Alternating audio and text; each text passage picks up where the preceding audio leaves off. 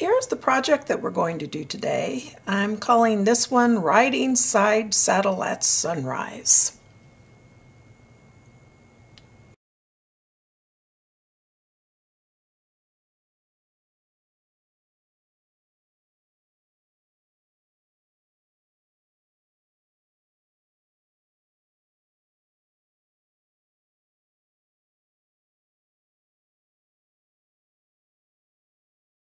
And all the stamps used in this piece were Stampscapes stamps, and these are the particular stamps that were used.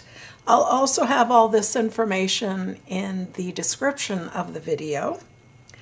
And so let's begin. Okay, I'm using some poster board from the Dollar Tree. I'm using the glossy side of the poster board as opposed to the matte side. And I've cut it by 5.5 by 4 1/4. And I'm just going to color in the sky. I'm going to use some Memento inks. I'm using Dandelion, Tangelo, Bahama Blue, and Paris Dusk. And I'm going to start with the Dandelion.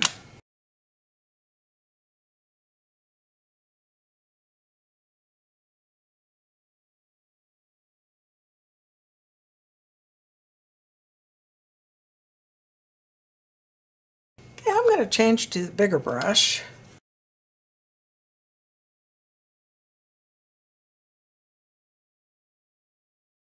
And I'll clean off the makeup brushes on a dry microfiber cloth.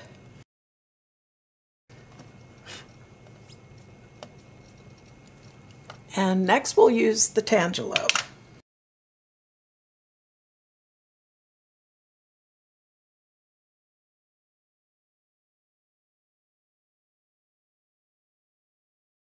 Okay, next, some Bahama Blue.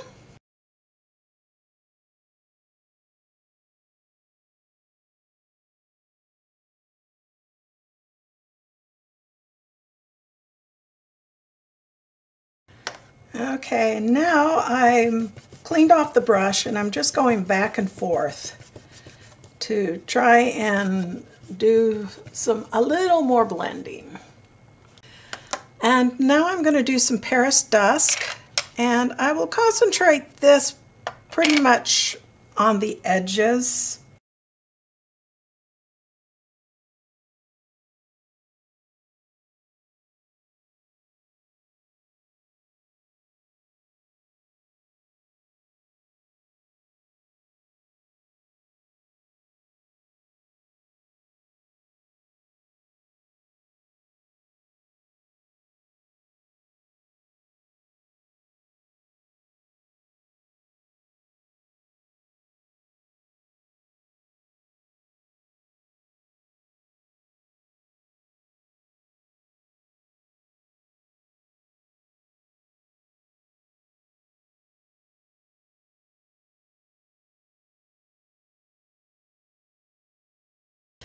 Okay, so I'm going to use my Stampin Up stamping platform now to stamp the images in.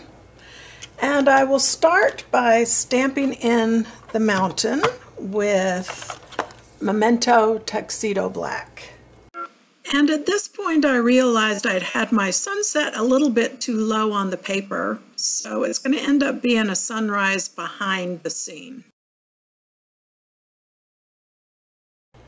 Next I will stamp the girl and the oak trees.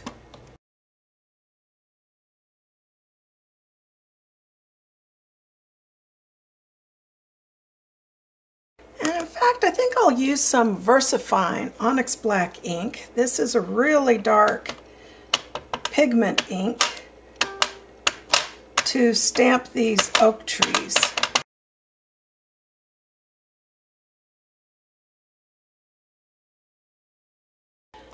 And I'm going to use my heat gun to help dry this pigment ink.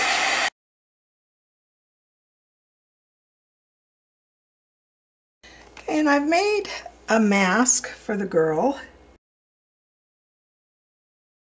Okay, so I've inked up the horse and rider, but I'm going to remove the ink from the rider.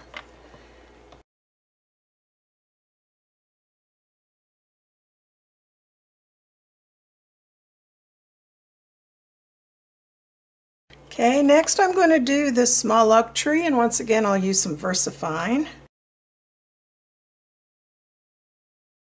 Okay, and then I'm going to stamp this trio of trees, and I'm going to use my Memento Tuxedo Black for this because they are further in the distance, so I wouldn't expect them to be as dark.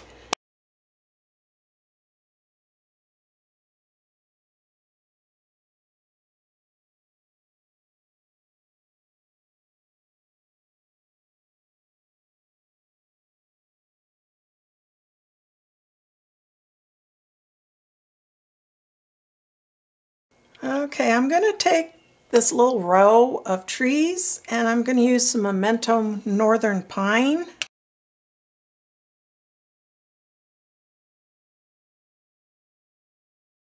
Alright, and I'll use this same Northern Pine to stamp in some of this grass filler.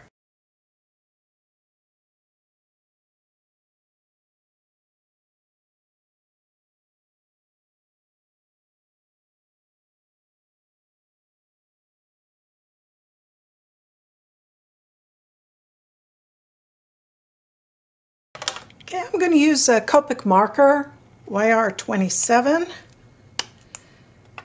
to add some color to the lady's dress.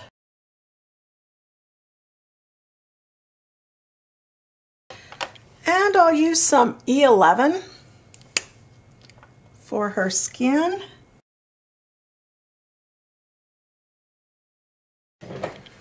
Okay, and since the light is probably shining in this direction towards her, I want to add some highlights to the horse. And I'm going to try maybe some yellow cake. This is a Colorit gel pen. And I will try some happy cake.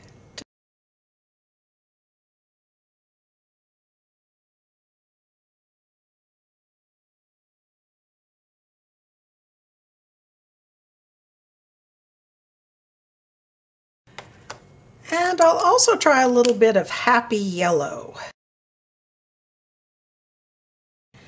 Okay, I like the yellow cake better.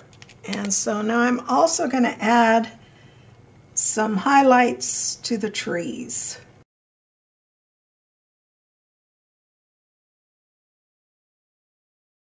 Okay, and the gel pen isn't really, it's taking too much of the background, so I'm going to try some of my Zeyar paint markers, and I'm using the darker yellow, and I will make sure it's primed and then add just some highlights.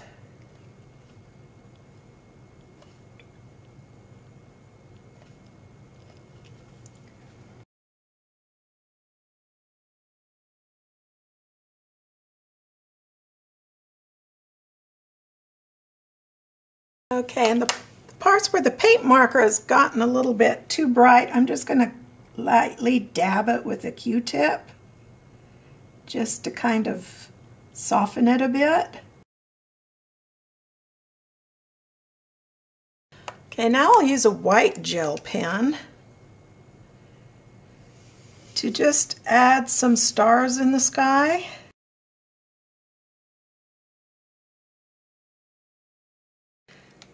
Okay, and the one I just used was a Signo Uniball UM153, and now I am going to use a Jelly Roll 08. This is a little bit finer of a tip, and then I'll just add some lighter stars.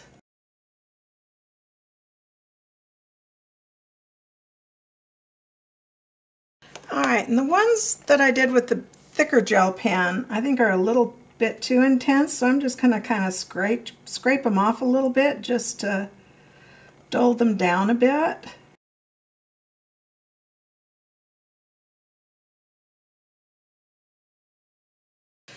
Okay, and next I will add some of the tall grasses in the corner, and I'm going to use my Versafine black ink for that.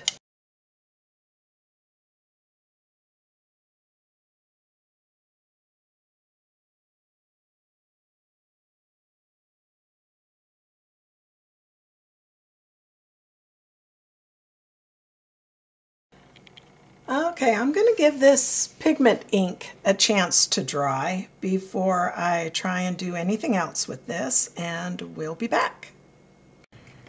And while I'm waiting for this to dry, I think I'll sign and date it. And I'll also use my Zeyar paint marker to just add a few random yellow stars in the sky also.